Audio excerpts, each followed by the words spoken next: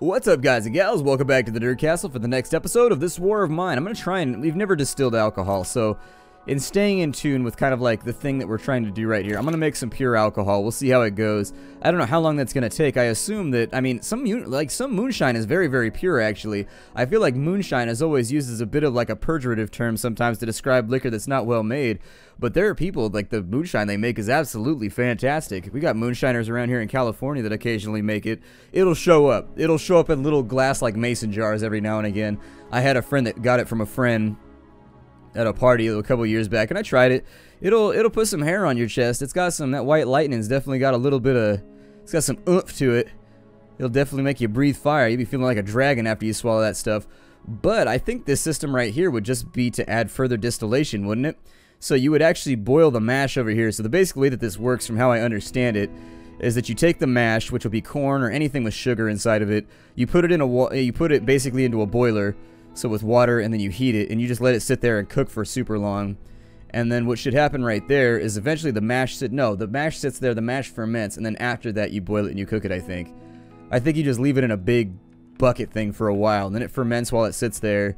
Then you take it and you put it into a big, it looks like this thing right over here, this little tank, and you set a fire under it, and then it'll boil, and you've got a pipe that runs with a distillation. That's what distillation is you're actually purifying a liquid, or at least you're trying to pull the chemical constituents out in a stronger variety by boiling it, and then the steam will go up a tube, and it drips out the other end, and that'll actually purify it on out eventually. Or I think the alcohol does, actually, because the alcohol burns off at a lower temperature than the water does, or something like that. I'm not too... I bet I could do it if I fiddled around with it for a weekend. I bet I could do it. My family... Everybody in my family is kind of like that. We tinker with things. We fiddle with things on weekends. Things we ought... Like, for example, my family last couple weekends, we spent time affixing two-stroke motors to various objects and just, like, seeing what we could make. And it turned out pretty awesome. We made a bunch of like mini motorcycles, like with a bunch of old beat up bikes that we found out. It's pretty awesome. It's pretty epic. Let's see here. Well, I don't know if I want to do the military outpost thing. However, we could go back to the shelled school, see if we can get into trouble there. Let's try. Let's go back to the shelled school and see how much mayhem we can cause over here. I'll bring one of the shotties with me just in case this gets out of control. I don't know how many bullets I should bring, but we're going to go shotgun murder on these people because we can. Even though they count as innocents. I said I was going to do a nice guy playthrough, but I'm bored at this point and I just want to kill people, so... You does what you gotta does. Now if we get rushed straight out of the gate here...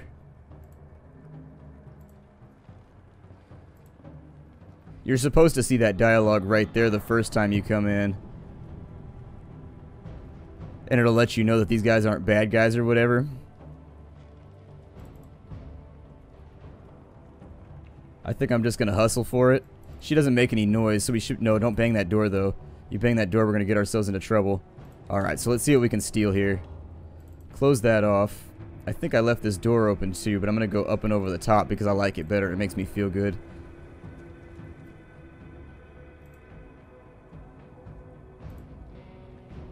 How close do you have to be for the shotgun to work? I assume you kind of have to be, like, a little bit close. I don't know. I forgot to bring a melee weapon with me. So technically we can't really like murder anybody at this point. We'll see if he tries to come up here, if he sees us or not. Oh, he didn't. Okay. Well, then we're going to go down and we're going to loot. So there it is. All of this stuff is now my stuff. Oh, he can see me through the floor. That's not good.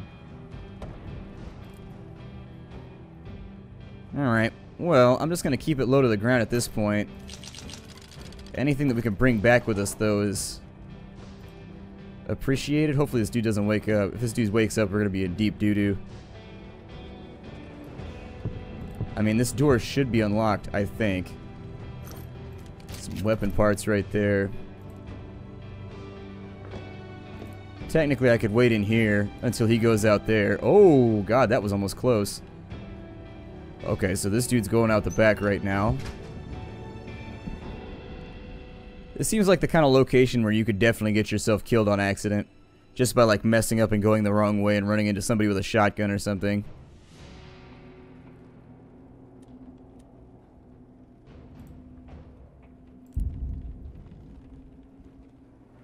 Let me see what I can get out of here. I'm still not, like, positive if they still move around, like, while you're looting. If anybody could answer that question for me, that would be actually really great. I don't think they still move around while you're looting, but just in case. Just in case. Now, down here, there's there's, like, a whole bunch of classrooms over here for the little kids, and there's all kinds of stuff in them. I'm assuming that if I can murder somebody back in there, we should be alright.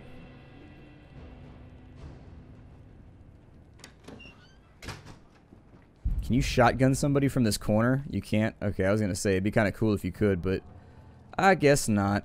That guy's going to go back downstairs. I don't trust this guy not to wake up. Yeah, let's go for it.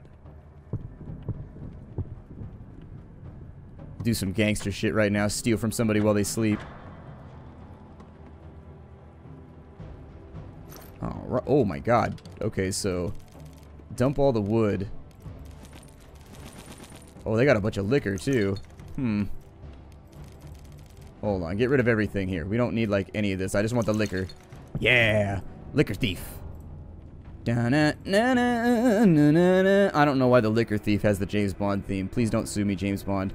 I would prefer not to be sued today.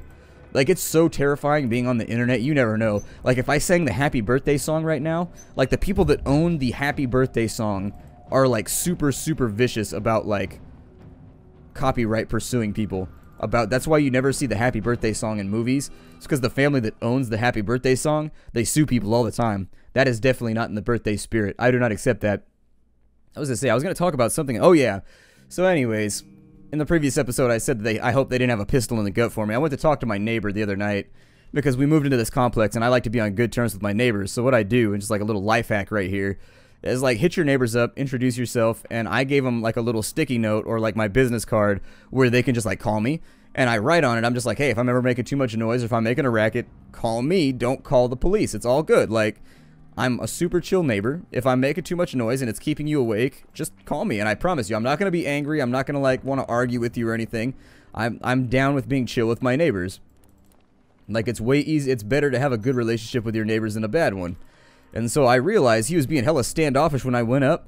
And I was like, I kind of eyeballed him. He's like, oh, I'm sorry. You didn't take your hands out of your pockets the whole time you were up here. It was the middle of the night, too. It was like 8 o'clock at night, but still. He thought I had a gun or something. I was going to rob him when he came out of his house. I'm like, oh, no, dude, I'm not trying to rob you. I'm your neighbor. That would be like the most egregious breaching of the don't shit where you eat rule. First and foremost, even if I was a criminal, like, seriously, you would be the worst criminal ever if you robbed the guy that lived across the hall from you. Like, where are you going to go? Like, seriously? There are basic criminal tenets here that I'm assuming that most criminals will adhere to, and that one right there is pretty major. Don't shit where you eat. But no, I'm not going to shoot you, man. But he was hella paranoid. He was super jumpy. I don't blame him. I mean, our neighborhood is... What's weird is that, like, I don't know. Our rent is through the roof. To give you some ideas, like, you can't live in the Bay Area for under $1,300 a month in rent. Like, a nice apartment in an area... I mean, a nice apartment in an area where things still happen is probably around $1,300. But it'll be a nice apartment, and there'll be, like, considerably less shootings than in, like, some of the cheaper, like, Section 8 housing neighborhoods. Honestly, it's hard to get into it. The other problem is that everything in California that's under a certain rent amount is Section 8 housing. And if you don't know what Section 8 housing is basically like welfare housing, which means that before you can live there, you have to file, because it's run by the government. So before you can live in that apartment complex, you have to file paperwork showing that you live below the poverty line. And if you don't live below the poverty line, you've got to get on a waiting list. If you live below the poverty line, then you get on a waiting list. But that waiting list is a priority waiting list that allows you to have the place because you have no money. And so it's kind of like Section 8 housing tends to be like really, really, really rough around the edges. So even if you're below the poverty line, a lot of people, I think, pay a little bit of a higher rent, or at least a lot of bit of a higher rent in California, just so they don't have to hear gunshots clicking off every single day when they get out of bed. There we go. So we've got 32 right there. I could probably make this work a little bit better. Let me even this out with cigarettes. There we go. You can use the cigarettes, so think of cigarettes as quarters instead of like using full dollars. You can use the cigarettes to get a much better deal and get much closer to the absolute value of the things that you're trading for. He's actually got a lot of stuff on him. I'm a little bit surprised how much he has. Usually he doesn't bring this much with him, so I'm going to try and like get while the getting's good. Just like a series of small trades just to like make this go quicker. Got that. I'll probably try and just clean him out right now, because we can go back and we can steal more liquor. It's not a big deal. Like, there's liquor everywhere. Additionally, we have way too many pills, so we can trade those too. As for right now, though, let me see what I can get out of 2 of these real fast. No, I don't want your liquor. Trading liquor for better liquor. I'm probably just going to try and clean him out of everything he has right now so that we can continue to moonshine and do our thing. There we go. We've got all of that. Get rid of those last 2 liquors. And see if maybe we can land ourselves a little bit of water, maybe some weapon parts, maybe an extra plank or 2. There we go. Now we can use the pills to trade for further tobacco.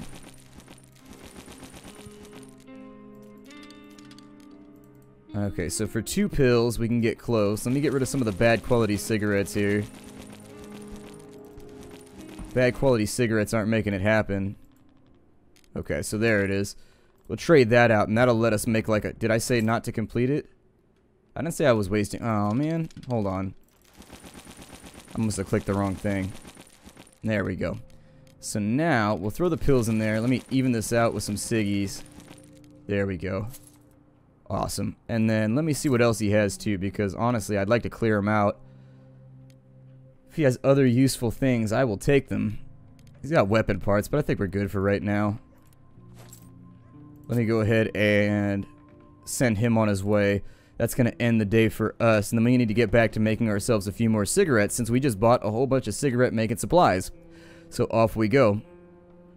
Trading up for cigarettes is actually a really good plan. If you can manage it and if you have the downtime with 4 people, having somebody that just makes cigarettes all day, every day, you can trade completed cigarettes for more than the net value of uncompleted cigarettes. And so basically... 1 tobacco turns into 4 cigarettes. The 4 cigarettes are worth more than the 1 tobacco. So technically, you're getting like a small increment of trade each time that you go through. So for example, if you turn 10 heads of tobacco into 40 cigarettes, you probably gained about 10 cigarettes worth of value right there. And so now, if you don't have smokers in your group, which is rare, but if you don't have smokers in your group, you can then provision those and use them to keep trading upwards. It's basically like a currency that builds itself in this game. And I don't think a lot of people realize that. Like, it's actually... a pretty good way to get ahead in the game by trading cigarettes. I would strongly consider it. This workbench over here is undervalued. It's actually pretty good. The only problem is that they stopped you from doing that by making most of the characters smokers. So if you front stock and build a bunch of cigarettes, you tend to get yourself into a lot of trouble because they smoke them all up every single day. You can go through 36 cigarettes in between traders pretty easily. Alright, let's get going on these. So 44 quality roll-ups, or nice roll-ups anyways. He's going to go downstairs and probably do whatever, but it seems like for the remainder of today... Actually, you swap out that filter real fast while everybody else is working, because honestly, the game should end in the next day or 2, I think. It said 2 weeks from like day 30, but it's almost day 44, so I think we're actually going to be pretty close to that estimation. I think we're going to be really, really close. We're going to have a good supply of cigarettes to enter into the new world, too. We're doing fairly well at the moment. Nobody finished that liquor up there either. Bruno, go finish that liquor. You are like the liquor king. The liquor lich. The liquor... I don't know. What's a title that starts with L? I don't know. I got nothing. I got nothing that starts with an L. I can't make it alliterative. I failed. I failed, senpai. Anyways, we'll have him finish off making all this liquor up. Did I actually make 10 liquor? That seems really unlikely. What is he cooking right now? 10 liquor seems like a lot of purified liquor. Either way, we'll check our inventory when we finish off. I don't know. We're gonna steal some more liquor from that other place, and we'll try and build it on up pretty soon. It looks like we don't get in trouble as long as we don't hurt anybody there. It'll let us steal from them, but it won't let us... Oh. So wait, 10 normal liquor? Did I make the wrong thing right there? Oh my god. I hope I didn't do the wrong thing, but it's sure starting to look like I did the wrong thing. Why did it give us 10 normal liquor? Is it because oh no, never mind. It's just the bottle looked the same. They need to fix that. That's a bug. It showed the moonshine bottle instead of the purified liquor bottle. Now we got stuff we could play with. Let me go down here and we'll check that other... Where's our other weed bench over here? I'm sure we can make band-aids or something out of it at this point. I'd like to at least try and craft some of the other stuff that I've never done before, but with 11 purified alcohol, it's like, what do we even need anymore? Actually, yeah, I might turn those into fertilizer since we're not really, like, making anything anyways. If you turn them into fertilizer, I think they'll be a little bit more valuable. Is it going to be the end of the day? Let's find out. The end of the war. You never know. Oh, we're still in. Okay, well, I'm going to take her back out to scavenge then. I'll put him on guard, and I'll let him sleep since he's got to cook in the morning. We'll go to the shelled school and see what we can steal. I'm going to bring some lockpicks with me just in case. I'll bring a weapon, too. In the off chance we get pinned, actually, I could bring a knife, and that would work out okay. Work out a little bit better, I think. Probably bring some bullets, too. I'm not planning on killing people here, but if we have to, we have to. Alright, let's sneak back into the building. Is there anybody in here? There's two somebodies in there. Hopefully he's going to sit down in this chair and not come out this way. Comes out this way, we're going to have a fairly considerable problem. Okay, well, let's have her... Actually, if she can just go straight through this way, because this guy leaves. Yeah, he bailed. See what you can find in here. And if we have to run, we have to run, but either way, loot the hell out of this thing. 2 more liquor. Probably take the sugar, the water. She's all out of space already. What's in this spot right here out of curiosity? Medication. Take that instead. There we go. And then we'll just get up out of here. That's actually, this place is pretty good if you just steal from it. I mean, I don't know. Killing people seems to be my MO a lot of the time because I'd rather not take the chance of them like snooping in on me while I'm cornered in a room. That tends to be what I'm worried about, but did we complete it? Usually you don't. Do you get that loading screen every time? I don't remember. Day 41. We're still not out of here. We are stuck. We are stuck in Pagoran. I figure we keep looting that place. I mean, after this it's going to get a little bit more dangerous. Just because we've got to go down into the bottom floors, which increases my chances of having to murder somebody. Let's get him going. We'll have him swap the water filter out real fast.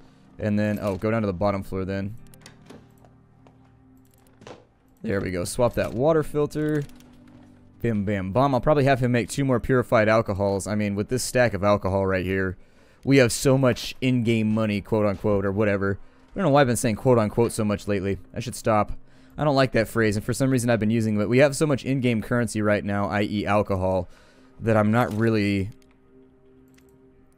too concerned. Oh, we're out of fuel? Well, then hell. Make some more fuel, amigo. And there we go. Make us a whole bunch of fuel. By the time they wake up, it should be okay. I don't think we're going to get anybody around here. Ooh, we actually need the fuel to get our furnace up and running, too. Looks like the temperature decided to drop out on us.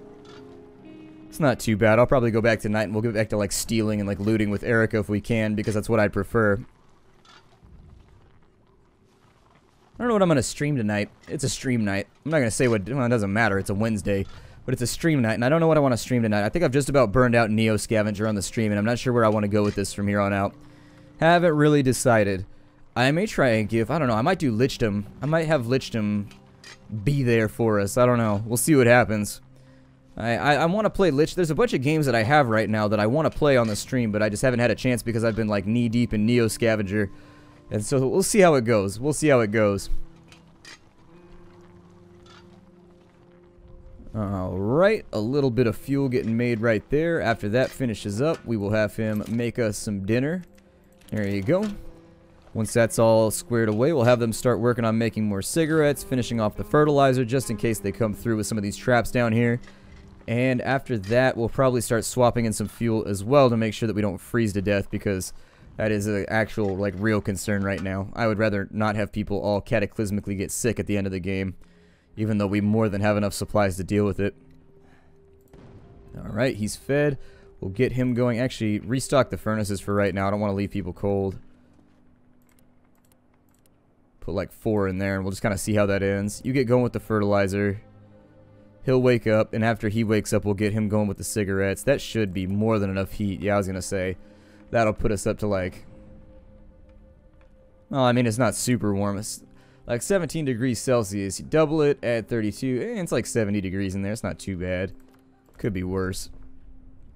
I wish they would eat the meals on their own when they're hungry too, but I could see how that might become obnoxious when you're trying to organize things. If they would go and eat like a meal on accident, you know, like on a day where they didn't need to be fed. I could see that becoming troublesome, but still at the same time, they do so many other things just like in an automated sense that it'd be nice if they continued to. I don't think we're going to get any events today, so I may just bypass the day. so that we can get back out there and start stealing again. Stealing all that we know the peacekeepers are coming. You gotta get it in before the law returns. You gotta get it in before the law returns. Alright, so I'm gonna keep having her scavenge. I'll put Boris on guard right now. We'll go back to the shelled school and see what we can get out of it. Let's see here. I'll probably just bring a... I don't know. I always feel nervous about, like, going into places like this without being strapped with my main scavenging group. It just seems like this entire building is a death trap. You can get yourself cornered in a room, and when that happens, you're going to need guns. You're going to need a lot of guns. Just to make this work. There is some stuff still remaining on this top floor. I'm not going to concern myself with it, though. Instead, wow, she can slam through doors and everything without making noise. She's the best. I bet there's something good over there behind that debris pile, but we haven't gotten to it yet.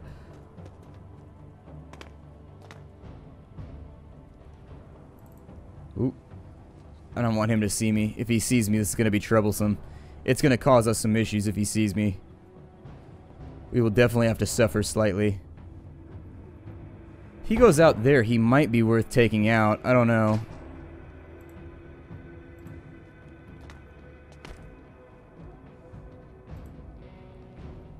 Let's take him out. Save myself a little bit of trouble later. Okay, so that's down. Upstairs we go. If they start looking around, there is going to be a gunfight up here because I'm actually going to try and stand my ground today. So if they start looking around, I'm going to give them the old pucka pucka pucka.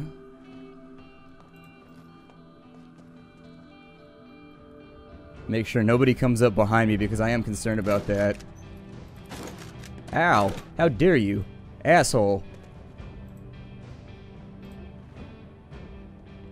Yeah, I don't think he wants to come up here. Look what just happened to your amigo. Just bear that in mind. How horribly this can go for you right now. Does he have a firearm? If he does... Ow. Oh, he's got me outranged. Okay, run, run, run, run, run. Get out of there.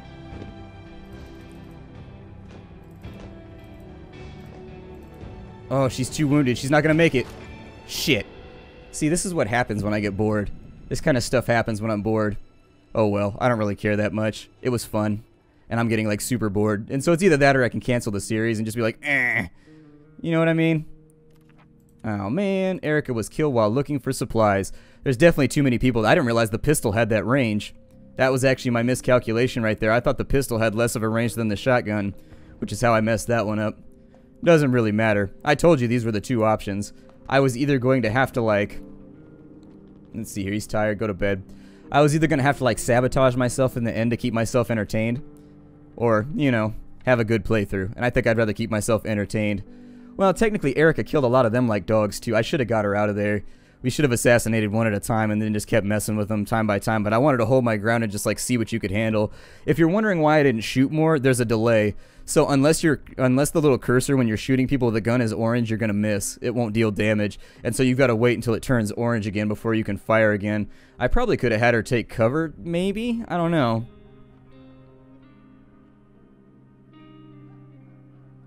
I don't know how I could have played that differently. I try to stay out of the mainline combat in this game. Like I said earlier when Roman died, either way, food supplies just got easier. Yay! I'm actually, not a big deal to me. You guys know that I could have rode this out by ending days with all 4 people with Roman from like 10 days ago, so... I'm just playing around with the game right now, trying to learn something, and I've never gone after that building before. Now I kind of know how I would approach it next time, if I wanted to take it out. With 2 people, things definitely get interesting. It definitely gets a little bit more hype. The problem with Erica, I guess, is her low HP. I should have given her a bullet vest or something before she went in there. The different characters have different amounts of health, and she actually took a lot of damage from the pistol. More than I expected.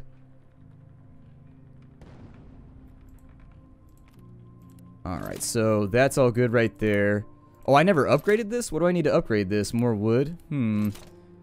Okay, well I guess I'm not going to upgrade everything in the game then. I think I messed up. I'll have him swap out the traps downstairs real fast. But yeah, I like to try like new things with my playthroughs every now and again because I get bored when I get to this point. Like, look how much food and stuff we have. Like, I could just end days until we finish the game, but I would rather like fiddle around with things and see what locations have. So consider those exploratory scientific deaths. Deaths for science. We go downwards here. Yeah, I could have easily avoided all of those deaths by just not going there, which is what I would have done if I wasn't getting bored on the back end of the game. Once you run out of things to scavenge, I tend to play a little bit, like, goofy and risky and get people killed and stuff. I feel like I need to explain this because, like, people will say that I'm a shitty player or something, and I'm like, that kind of went according to plan, to be honest. I mean, she was supposed to survive, but I learned something about the pistol. Basically, I was fiddling around with the real combat because, we're at the end of the game anyways, and I just kind of want to see what can happen. If I have to get us killed down to one person at the end, but I still learn something so that when I go and play by myself, like tomorrow afternoon, that's fine by me. Doesn't hurt my feelings at all. Obviously not real people. If they were real people, I'd play it way safer. But then again, why would I be like radio controlling real people through a video game? That begs a lot of questions. It's got kind of like a Running Man tinge to it. It's day 42. Let's go ahead and we're just going to end the day. Oh, there it is. She died before. Oh man, she died the day before the war ended. Ain't that a bitch? What's up with this on the sides right here? What's up with that? Oh well. We murdered somebody on the first day. Oh god. I forgot about that. Day 1, blood on our hands. Roman killed another civilian. Technically, she was shotgunning people in the other courtyard, so A sniper's victim. We helped a neighbor's brother who got wounded by a sniper. We saved a girl from a drunken soldier. She got nice arms. She got guns. You can tell she works out. Just from the way her arm is right there. She got guns. Anyways, buried alive. The shell hit a nearby tenement, and so people were trapped under the rubble. Erica helped pull them out. Our neighbor felt unsafe and asked us to help her. Board up her windows, and we did that. The grateful daughter brought us the earrings from her mother. Roman died on day 27.